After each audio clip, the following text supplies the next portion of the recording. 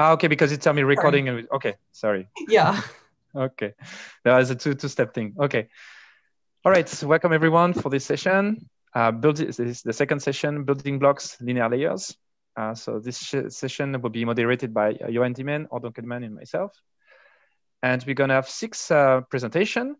The first presentation will be exhaustive search for various types of MDS matrices by Abhishek Kesarwani, Santanu Sarkar, and Ayinedi Venkateswarlu. Sorry.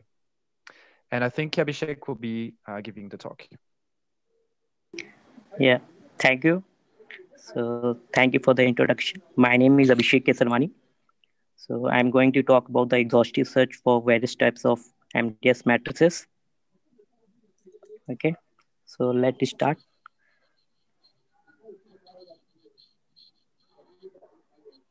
Okay, MDS matrices are the key primitive in the design of the diffusion layer in many block cipher and hash function. MDS matrices like these topics have been extensively have been studied by the researcher, and much amount of work have been already done in the search of lightweight MDS matrices. So MDS matrices cannot be sparse, and therefore it have a costly implementation. So there have been many works.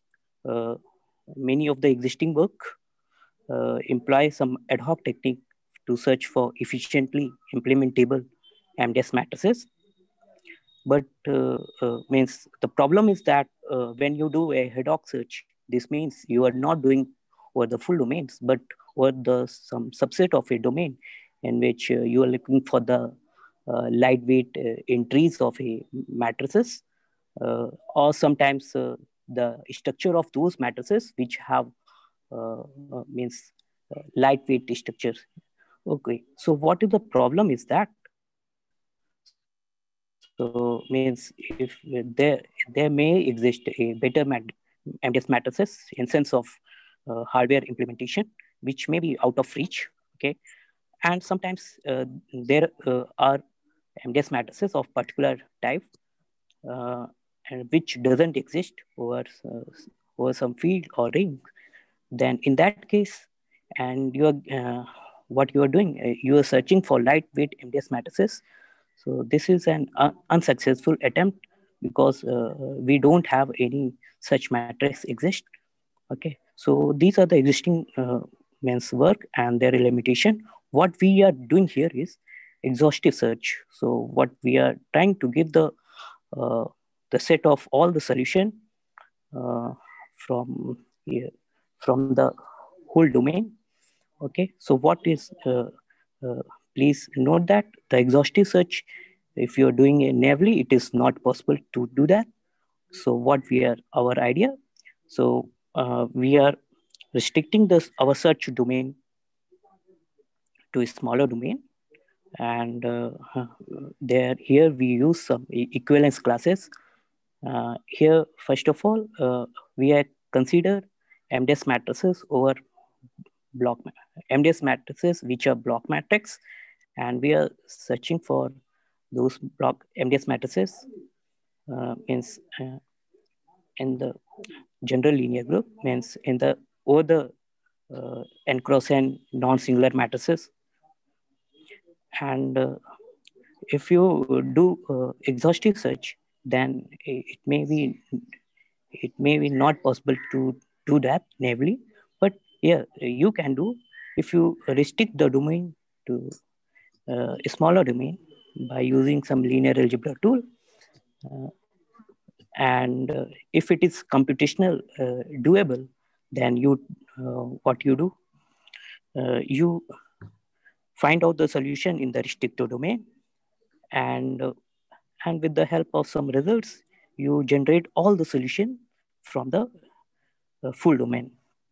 Okay, so doing that, what is the benefit you have in case once you have the set of all the MDS matrices of particular type, you know the best MDS matrices which have the least or optimal cost with respect to some efficient matrix can be identified.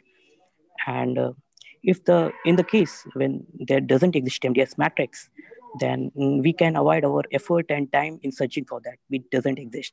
Okay, so what we have got here, we have considered four type of MDS matrices: circulant, Hadamard, companion, and recursive type of like sparse DSI MDS matrices. Here we have searched for uh, different parameter choices.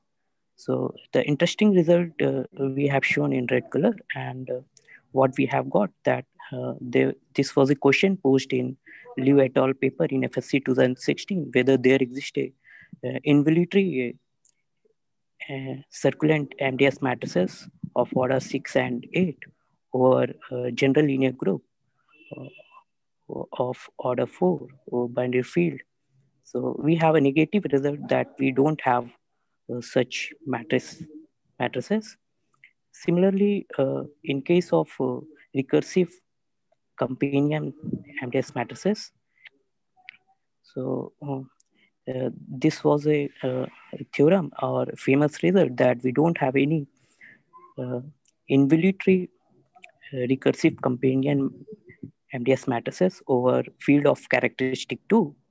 So, but we have got over the set of all non-singular and cross and binary matrices. So this, if you see this.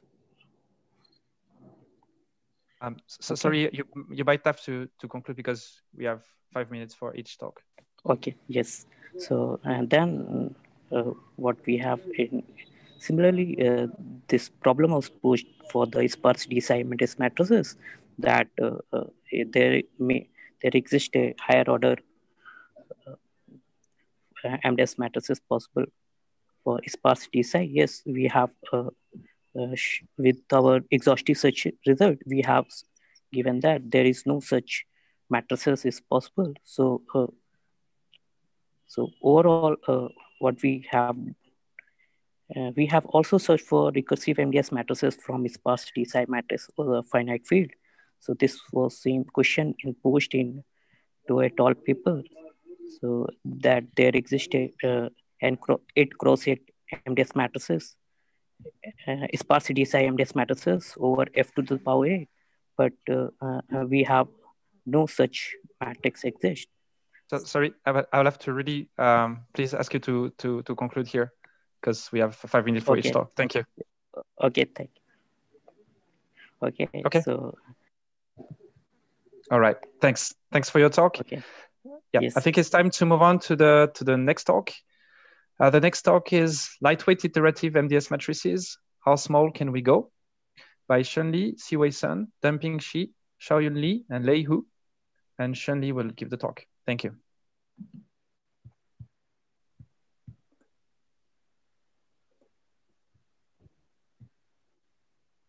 Thanks for the introduction.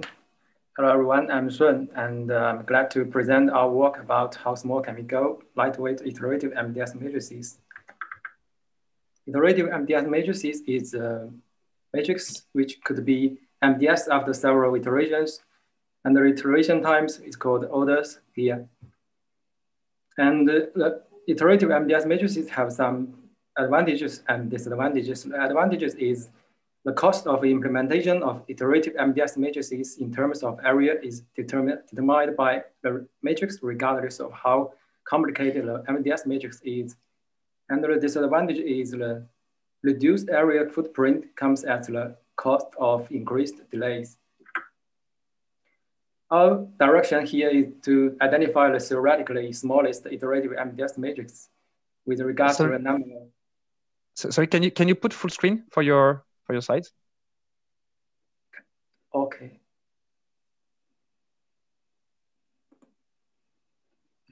Could you see my slide? So for me, I don't know. For me, the slide, I can only see the main slide, but it's not updating. Okay. So I should quit the full screen, maybe. I know. Johan, can you see the slide like changing, or you only see the main one? No, I see just the first slide. Okay, same for me. Yes. Let's share a different window. You showed in the wrong screen, yeah, maybe? Yeah, probably, yes.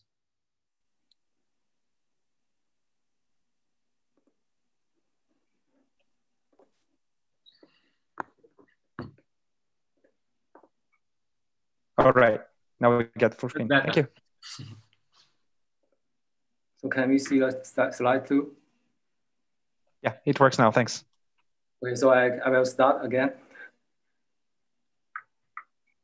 Okay, iterative MDS matrix is a matrix which could be MDS after several iterations, and the iteration times we call here order, and they have some advantages and disadvantages. The advantage is the cost of implementation of iterative MDS matrix in terms of area is determined by the matrix regardless of how complicated the MDS matrix is. And the disadvantage is the reduced area footprint comes at the cost of increased delays. Our target here is to identify the theoretically smallest iterative MDS matrix with regard to the number of non-zero blocks required in its implementation. For iterative MDS matrices in 4x4 over embedded words, the lower bound is 5 because it could prove a matrix with 4 or less non-zero blocks couldn't increase its number of non-zero blocks to 4 by iteration. For matrix with 5 non-zero blocks to be iterative MDS matrix, the placement of the 5 non-zero blocks is not arbitrary. We can identify 4 blocks from the 5 non-zero blocks such that any 2 of them could be in different rows and different columns. And here is one decombination. The A1, A2, A3, A4 are in different rows and different columns, and the A5 could be anywhere. To find the lightest iterative MDS matrix in 4x4 over embedded words with 5 non-zero blocks, we need to consider a matrix whose main component B are in type of this, which 4 non-zero blocks are in 1, 2, 2, 3, 3, 4, and 4, 1. Because the other cases could be transformed to above form via a series of invertible operations, preserving the area cost and the iterative MDS property at least below way. This shows 4 non-zero blocks in 1, 2, 2, 4, 3, 1, and 4, 3 could be transformed to 1, 2, 2, 3, 3, 4, and 4, 1. And the unique non-zero blocks in Z seems to have 12 possible positions. Further transformation makes only just 2 cases reasonable. For example, we define the matrix P and Q, and the 4 positions here are equivalent. The B is the same, and Z in 1, 4, 2, 1, 3, 2, and 4, 3, they are all equivalent by transformation. And for the only 2 structures of 5 non-zero blocks matrices, we can further give some restrictions on their entries. That is, for the 4 non-zero blocks in B, we can assume that we could verify the 4 non-zero blocks A1, A2, A3, A4 must be unsingular. And then we start a chair search in the minimized form, that is A1, A2, A3, A4, all set to be permutation matrix. And then another matrix in Z could be arbitrarily small. And luckily we find a 3-axis count matrix whose 451 powers is MDS. And the previous matrix with only 3-axis area cost is only of theoretical interest because the cycle is about 400. So the question is, can we find a more reasonable iterative MDS matrix with small minimal MDS orders? For matrix in 4x4 over 4-bit words, and then with 5 non-zero blocks, the exact lower bound of the order is 14 because we do the search with the same 2 forms as before and set the increased order from 4, and then we find a matrix at the order of 14. And actually, we find a lot of matrix in order 14. So, and we still need to search for the minimal XOR count, and here is the matrix we found with XOR count 7. And here are our results. In conclusion, we search in iterative MDS matrices without any special structures given theoretically analysis and compared to previous constructions. And we identified a theoretical probable lightest iterative MDS matrix in 4x4 or 4-bit words with minimal non-zero blocks, and find the iterative MDS matrices of various dimensions, which are not only lighter than previous result, but also reach their lower bound in terms of latencies. Thank you for your attention. Thank you. Thank you very much for your talk. All right, we move on to the third presentation of the session. This article is Swap and Rotate, Lightweight Linear Layers for SPN-based block ciphers. This is an article by Subhadip Banik, Fatih Bali, Francesco Regazzoni, and Serge Vaudenet. And Fatih will give the talk. Thank you. Can you see my screen now? Yeah, okay. I can see. Okay, thank you. I'll just quickly dive in. Let's have a bit of nostalgia and remember these retro gaming devices. And in this presentation, I will also describe an imaginary gaming device that is shown on the left. In this one, you have a small screen, and then inside you have boxes. The boxes contain the numbers in the decreasing order. And then the goal is to reach the given sequence that is just put under the screen. And then the player has two buttons. One is the swap button, and the other one is the rotate button. So let's see how the game works. If the player presses the rotate button, then the all sequence that is in the screen will be rotated towards the left by position. As you can see here, you have all the elements rotated towards the left. And if the player presses the swap button, first we will perform a swap operation inside this pink colored boxes, and then a rotation is still applied. So the difference between these two buttons is this, whether a swap operation is done before the rotation or not, and both of them do actually rotate. So the goal of the player is to reach to a given sequence under the screen. And the score is determined based on the number of button presses the user uses. So if the player presses fewer buttons, then the player gets better score. So this is a very simple game. And then in this example, for example, you can have some initial state that is given here. And let's say this is the goal. For example, you could just press swap buttons 3 times and then rotate buttons 1 more time and finally, and then you would reach to this sequence. And that is not necessarily the optimal strategy here, but this is just a dummy example for this first version of the game. Now we can update our game and then call it 1.1-present. As you know, the present is a 64-bit state block cipher. And inside you have a bit permutation layer. So there's a permutation layer which describes how each bit is supposed to move around inside the state. So in this case, we can use this game as an analogy. So in this one, in this updated version, now we have 64 boxes, as you can see here.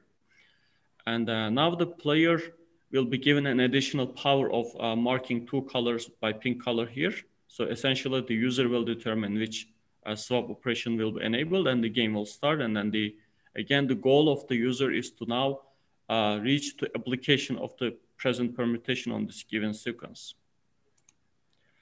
So with our search, we were able to find the best strategy that we were able to find was to place these swap positions to 60 and 63, as you can see here.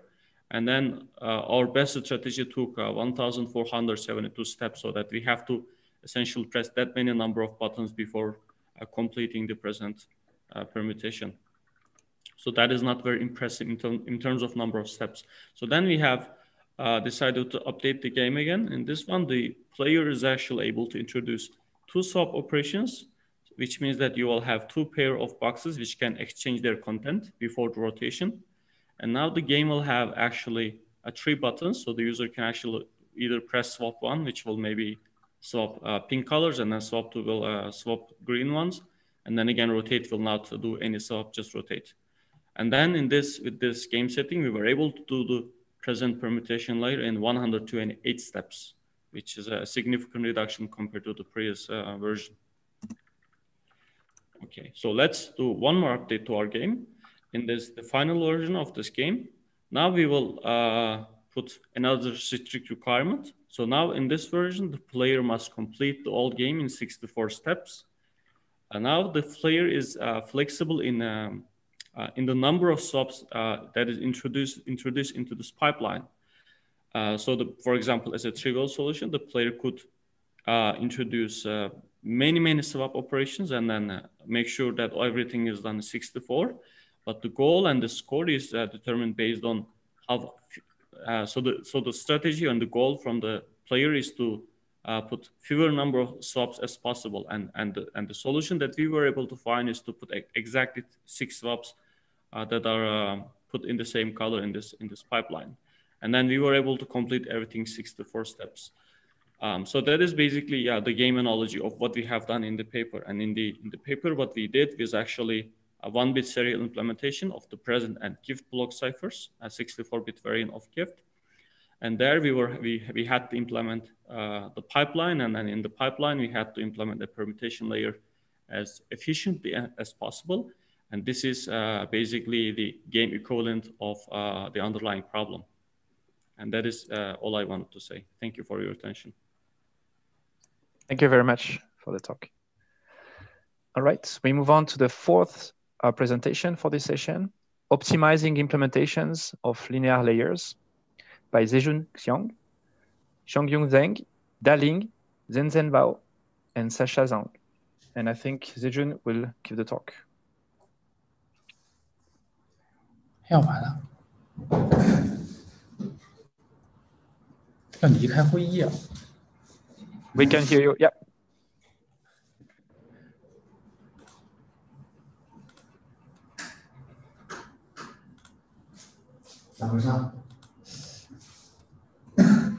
I can't share the screen. You cannot share the screen? Or you're trying to share the screen? 我就你那边有 PPT 吗？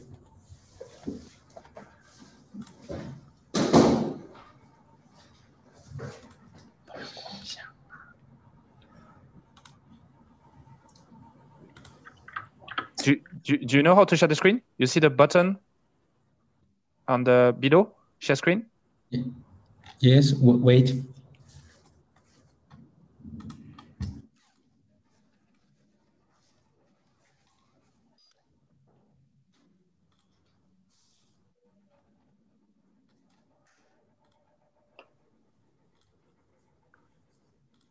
Okay. Maybe if you're not ready for the talk right now, maybe we move to the next talk. If the speaker is ready, then we're gonna put you at the last position, and maybe meanwhile you can try to see if how to share. Okay. So I hope the next speaker will be ready. So maybe we can move on to the next the fifth article. So efficient search for optimal diffusion layers of generalized Feisty network, by Patrick Derbez, Pierre-Alain Fouque, Baptiste Lanvin, and Victor Molimar. And I think Baptiste maybe will give the talk. Yeah. Can you share your screen? Yes, can you see it? Yeah, I can see it. Thanks. Nice.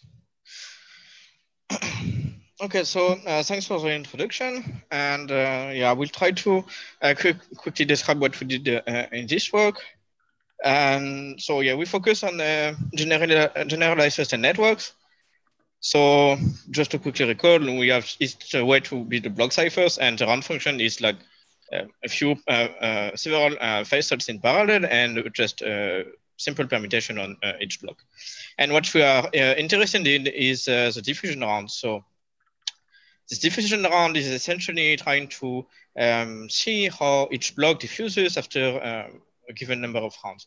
So for example, if we take the first block here in red, we can see that after 2 rounds, it diffuses to only 2 blocks, and 3 blocks after 3 rounds, etc. And we continue until we reach full diffusion. So this first block diffuses to each and every block of the ciphertext. And we can see that in this case, for this permutation and this block, we need 6 rounds. And we can do it for the next one. Here we need 5 rounds, and again and again. And so what's interesting about this is that it only depends on the permutation pi that we can see here. And it also gives some lower bounds on for security against impossible and integral attacks. And we can do it so in the forward direction for encryption, but also for decryption. And the same way, we just study how it propagates. And once we have done this for every block and in each direction, well, we just take the maximal number of rounds that we need to reach full diffusion. And this is what is defined as the diffusion round. So in this case, 6 rounds. So this was already studied 10 years ago at FSC by Suzaki and Minematsu, and especially they gave some lower bound on the diffusion round, depending only on the number of block K. And they did an exhaustive search, and especially noticed that all optimal permutations are even odd, and I will talk about them a bit later. And they also give very nice generic construction to reach a decent diffusion round, but in general not optimal. And then last year, Koschweitel went a bit further, and by focusing on even odd permutations, they were able to give an equivalence relation and find all optimal even odd permutation for up to 26 blocks. And they also gave a good candidate for 32 blocks, as well as 64 and 128.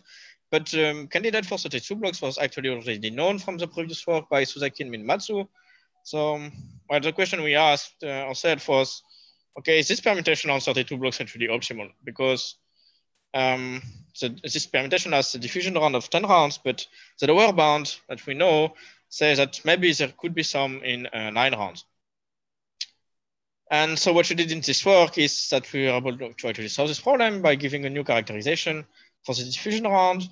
And we were able to compute result for up to 42 blocks. And I will not talk about it, but we have a very quick security evaluation. So I'll try to explain quickly how does this new characterization look like. So we are focusing only on even odd permutation. So permutation such that the image of an even number is odd and the image of an odd number is even.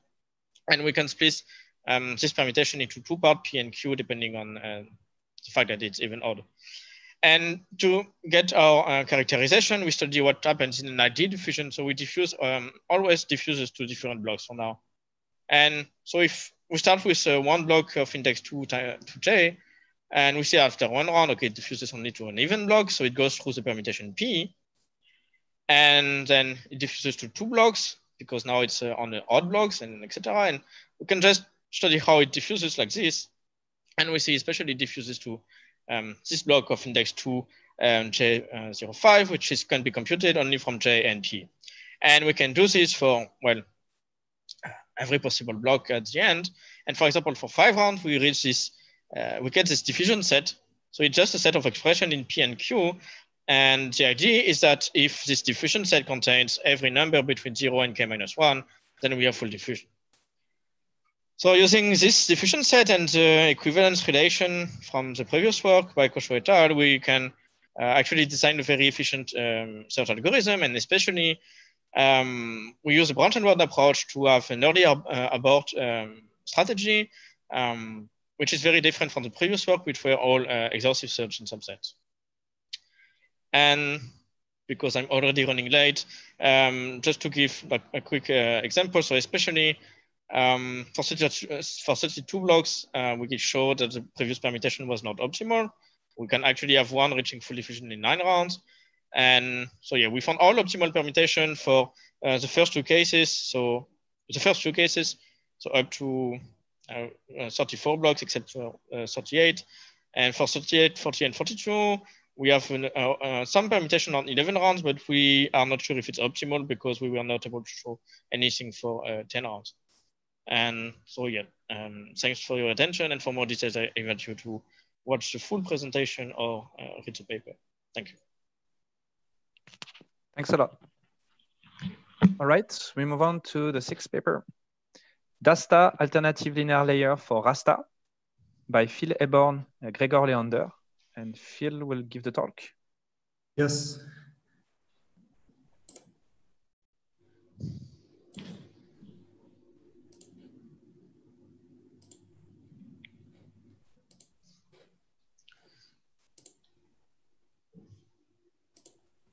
All right, you can see the slide. Thanks. Hello everyone, I'm Phil Hebborn and I will present Duster, which proposes an alternative linear layer for raster. And this is joint work together with Gregor Leander. An open question in research is the minimal number of AND operations a cipher needs to still ensure security. And raster is a family of stream ciphers which performs very well in this area. The number of ANDs per encrypted bit and the AND depth is between 4 and 6, depending on the version of raster. And, there are many examples where the AND count is important for, like fully homomorphic encryption in hybrid use with a symmetric cipher, multi-party computation, or masking, which is important for side channel resistance. Let's recapitulate the structure of raster first. The initial state is the key, and one round consists of two parts. First, we have the affine mapping, which is generated by an expandable output function, the XOF, and it takes as input a nonce and a counter. This generation is public and the affine layers are newly generated for every block. The second part of the round is the nonlinear layer, the chi function of degree 2, and it is generalized from the chi function of Ketchak.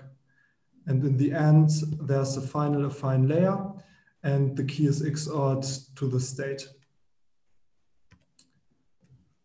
Our main motivation was to design a deterministic approach, which doesn't need an XOF. And in first place, we can give security arguments which don't rely on the XOF. And second, the performance can be increased.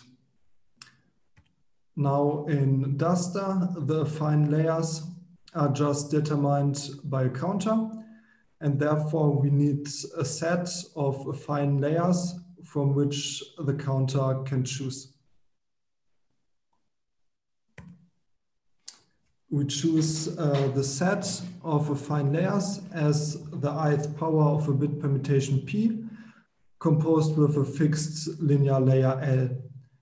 And the linear layer is constructed from a BCH code, which guarantees a large branch number. And the large branch number ensures good diffusion and a very low probability for linear trails. The bit permutation P consists of many coprime cycles, which leads to a high order of the bit permutation. And in the FHE setting, Duster is, depending on the version, 15 to 20% faster than raster. And this advantage is mainly based on the reuse of linear layers within one block generation of Duster, while raster uses every linear layer just once.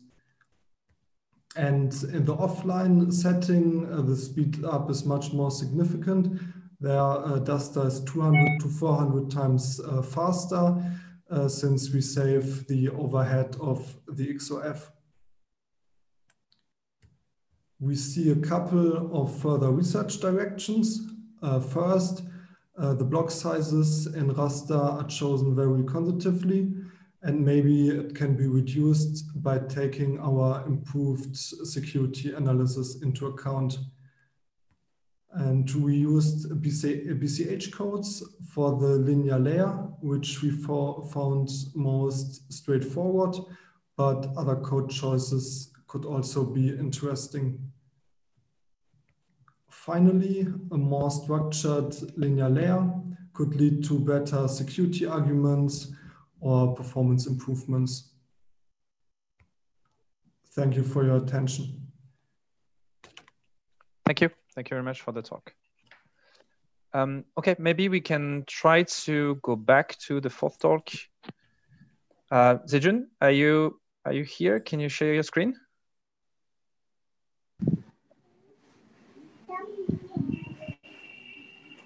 Okay, seems to be working now. Yeah, okay, so this is optimizing implementation of linear layers, and Zhejun Xiong will be presenting.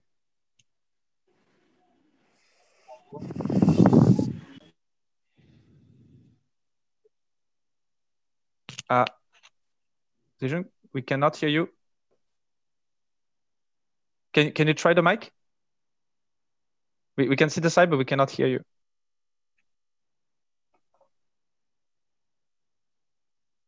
It seems like you're not muted. I can see you're not muted. There is some volume. Yeah, there is some noise. We can actually just, yeah. But I'm not sure if this is coming from him or maybe from someone else in the chat maybe.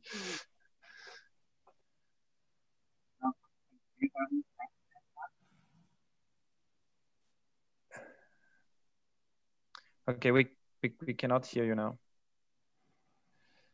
I think we have yeah. I think we better move on to the starting with the question at this point. Maybe you can I don't know if it's possible, okay, to start a breakup room so that we can test this sound separately. If it's possible, that would be great. Otherwise, I think we can move on to the question at this point. Yes, we can do that. Okay. Thank you. Thank you very much. Okay. So we already have a few questions, and the first question is for Fatih from Anne. Is it possible to exhibit lower bound on the number of steps needed for implementing an n-bit permutation with a given number of swaps and/or characterize the worst situation? Fatih, if you want to answer that. Do you mind repeating it? I missed the first part of the question. So Anne is asking whether you have looked at using different mixings for each round, something that resembles, sorry, I'm confusing two things. Is it possible to exhibit a lower bound on the number of steps needed for implementing an n-bit permutation with a given number of swaps and/or characterize the worst situation? I'm afraid I didn't understand. I heard you, but I didn't understand like exactly. So I think the question is, you're playing this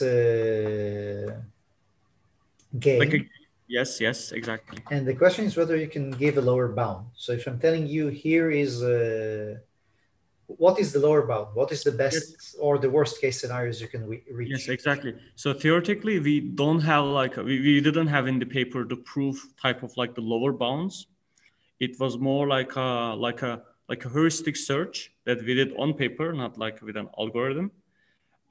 In every step, what we were trying to do is have a permutation. For example, we take present, we look at the permutation very carefully. And in general, it turns out that most of the permutation layers have a very good structure because designers have some kind of organized way of moving the bits from one SBox to the next round of SBox inputs. Therefore, we were able to use that information to come up with say fewer number of swaps, but I cannot see exactly how one would exactly prove that that is the lower bound. For example, for present, we couldn't actually beat the 6 swap for 64 cycles, 64 steps lower bound. Even though we tried, we couldn't find it. But that is just far away from saying that there's a proof that that is the lowest. Unfortunately, I guess I don't have an answer for that. Thank you. Thank you. I also have a question for Fatih. So I think it's very, let's say, intellectually interesting problem.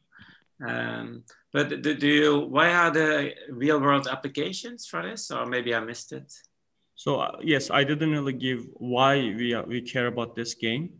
Yes. So there was I think either 2016 or 2017 there was a 1-bit implementation of AES. Skinny, I think they had the present implementation from Jeremy John. I think they had these implementations, and there we realized that for 1-bit block ciphers such as present and gift, if someone tries to implement in such a similar fashion, the permutation layers turns out to be such a problem. Yeah. Because I think the straightforward solution is to just put a bunch of muxes for each of these flip-flops. Yeah. But that would be very ugly and non-elegant way of solving the problem. So we thought that if we had some kind of very basic operations like swaps, which are very cheap in hardware, you just put 2 muxes. And then we thought, well, maybe there's a way to express this permutation through these operations. Okay, I see. It just looked like an interesting mathematical problem, to be honest. Yes. But it did eventually lead to reduction of the area. So we had much smaller present and gift implementations from the previous papers. Mm-hmm. And yeah, that was the goal, I think. Okay.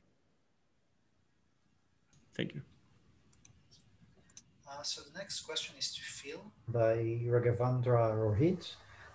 He's asking whether you have considered, instead of the BCH codes, other linear codes, for example, the GOPA codes or something else. No, we did not try yet. Do you think these will make better results, or it's just you just pick BCH because it was the easiest to work with? It was the easiest to work with, and we actually were caring the most about the branch number, and with BCH codes it seemed to be easy to create codes with a large branch number. Thank you. Okay, then can I ask a question now? There was a question for Abhishek, so the first speaker. Okay. So probably in your paper you explained, but in your presentation now you didn't explain what is the cost metric that you are using. So how do you determine the efficiency of your matrix? Okay, so in this paper we have used 2 metrics, DZOR and s-4, and we have looked at the cost of the entries. This means we have looked at the locally optimization, and we haven't tried the global optimization tool to calculate the efficiency. Okay. Yes, can you repeat that, because I didn't get it. So what's exactly the cost metric? The cost of the matrices is sorry? Is what? Okay, the cost of the matrices we calculated by calculating the cost of overhead cost and the fixed cost. Means the cost of the each entries and the fixed cost, and means we look at the local optimization instead of global optimization. But yeah, hence there have been many works have been done which look for global optimization. Okay, thanks a lot. Then go to Ar again. So this is a quick question to Baptiste. Have you looked at switching between the mixings in different rounds? There is something called the diffusion switching mechanism for GFNs, but this is inside the matrices of the round function. But the question is, have you tried moving around? So we didn't, because it's actually already done. I will link you the paper, but it's a paper by Daniel Calles, Leopera, Angela Krumitzer, Sebastian Ramacher, and Christian Rerberger about improving the linear operation for l'OMC.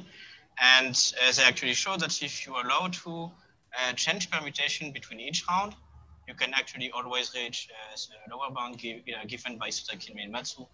So essentially, you can always reach the best, the smallest number of rounds to reach full diffusion.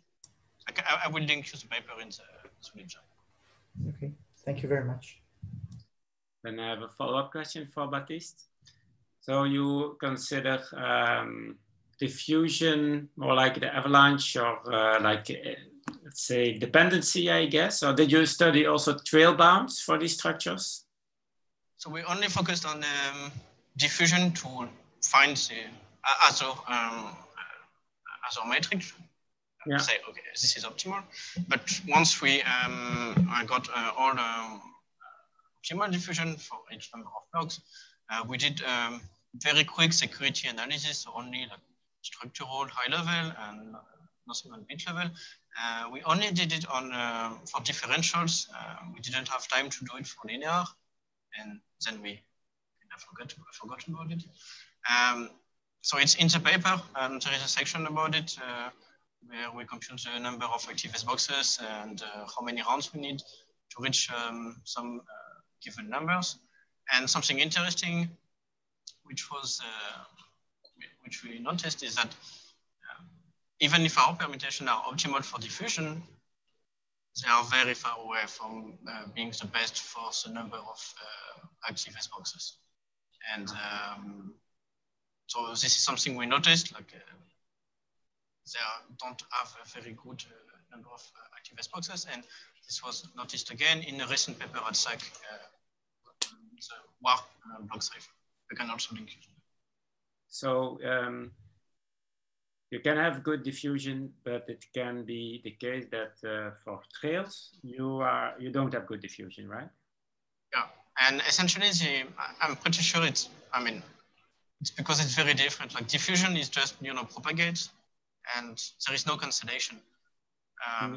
So you can like go through an XOR a very high number of times, and we found that out in the 90s. That's we know that for 30 years now. So yeah. And okay, I'll go back to R. So a quick question for Shun Li, who's actually already answered, but if you want to elaborate on that. One Yuan Damin is asking, did you consider matrices that are not MDS after some iterations, but do have a high branch number? You may achieve a better trade-off between the performance and the security. Shun Li?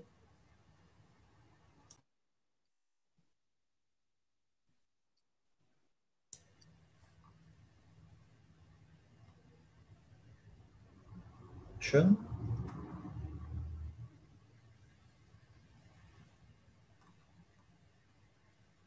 Not sure I see in the chat.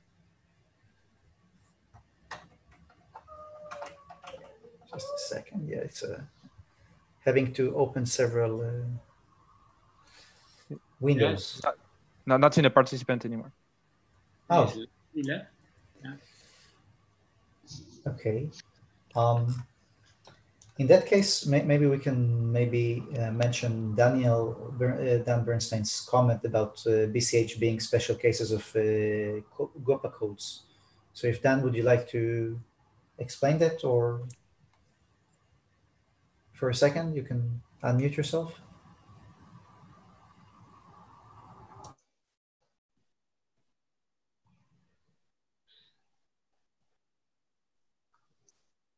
So it doesn't have audio. Wonderful. Okay. Did we miss any of the questions? Let's see. So I think the problem, the audio problem, has been resolved for the first talk. So maybe we can try again and one last time. Perfect. To get this talk going. Zejun, can you turn on your camera? Can we hear you to see if it works? Okay, I can hear you. Okay, we can hear you now. Perfect. All right, so you can share your screen if possible. Okay, can you see it? Yeah, thank you. All right, so this is optimizing implementation of linear layers by Zejun Xiong, Xiangyun Zheng, Dalin, Zhenzhen Bao, and Shasha Zheng. And Zejun will be giving the talk. Okay, hello everyone. Our work is to optimize implementations of linear layers. Basically, there are two methods for optimizing linear layers: the local optimization and the global optimization. In this talk, we focus on the global optimization.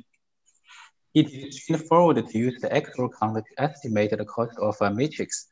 Generally, we have three kinds of XOR: the direct XOR, the general XOR, and the sequential XOR.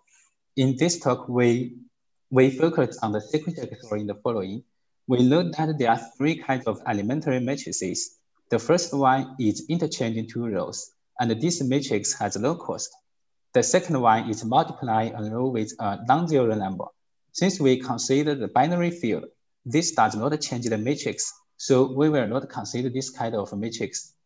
The last one is adding a row to another multiplied by a non-zero number. And this matrix calls the 1s XOR. From linear algebra, we know that any invertible matrix can be decomposed as a product of elementary matrices. Because we only consider the binary field, this theorem can be adapted as any invertible binary matrix can be decomposed as a product of type 1 and type 3 matrices. In this case, the cost of a matrix is equal to the number of type 3 matrices in its decomposition. So if we can reduce the number of type 3 matrices, we can reduce the cost. In order to decompose a matrix, we can use Gaussian elimination. However, this does not get a satisfactory result.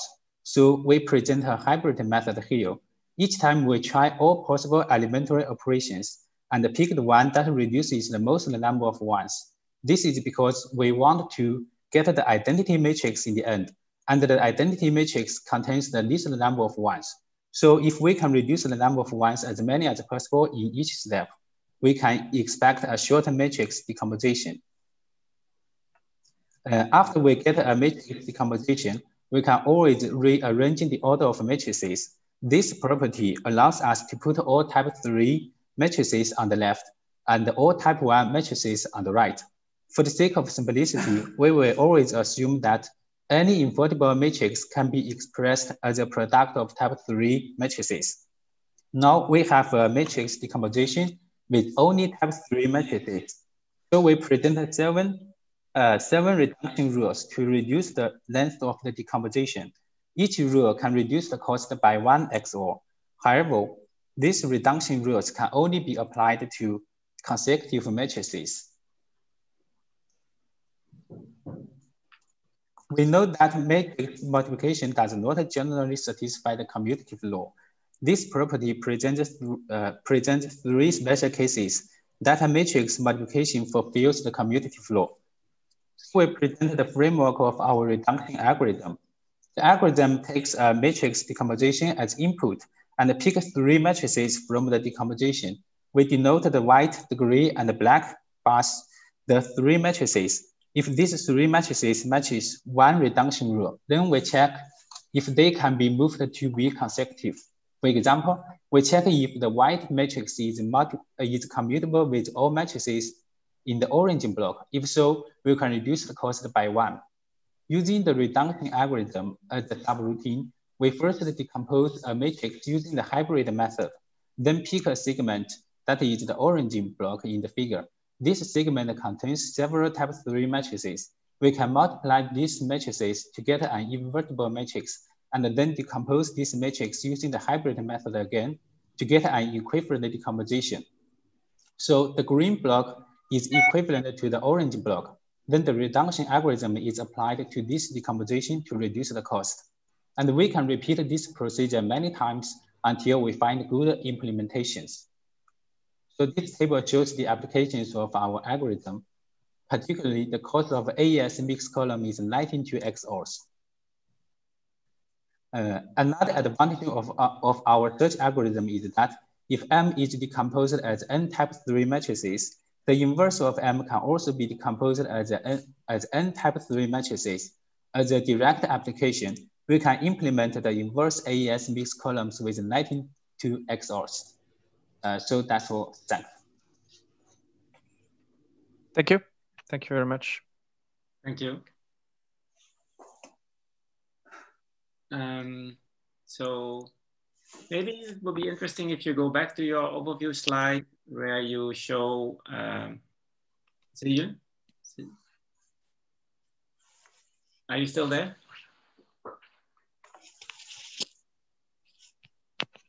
Zejun, are you still there?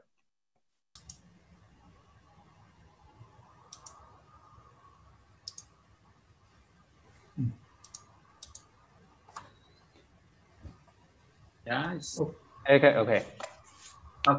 Oh, hi.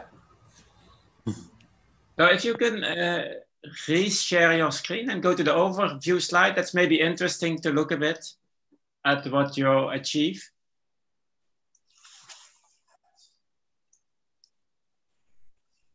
Is that possible? Okay.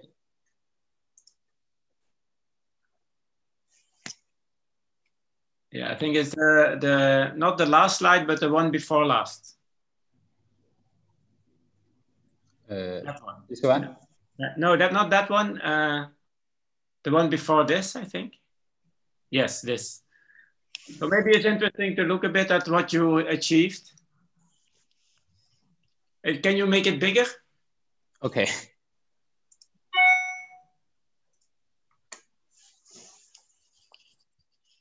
Can you see it? Yes. So what are your biggest successes here? So where you improve the state of the art the most? We can improve the implementations in most cases. Especially for 32 times 32 matrices. Okay. For small matrices, the results are equally good. Okay. Okay. Yes.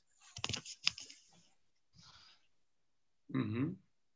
So the the 32-bit matrices, those are the best. That's where you score best, right? Yes. Okay. So a follow-up question, if I may. It seems that in some cases, the results are less good. If you look, for example, at AES, where it's 32, or sorry, in some cases you get slightly worse results, if I'm not mistaken. Am I right, or I'm just mixed some tables? Sorry, I can't understand. Okay, I will ask again. There are cases that it seems like you're not improving the previous works. For example, Fox and Hostel and Whirlpool. Can you give a hint why this happens? What is the block that prevents you from doing that? Sorry, we do not know why this happens, but sometimes experiment cannot return the best result.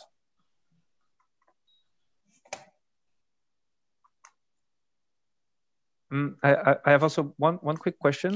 You were saying that you also consider the inverse matrix of the S. Do you consider having both the normal direction and also the inverse at the same time? Because that's what might happen in some implementation when you need both directions. You mean the implementation of the inverse matrix, right? I mean, what happened if like, is there a possibility to combine some part of the circuit to do both the encryption and the decryption potentially? Did you, I don't know, maybe try to explore that?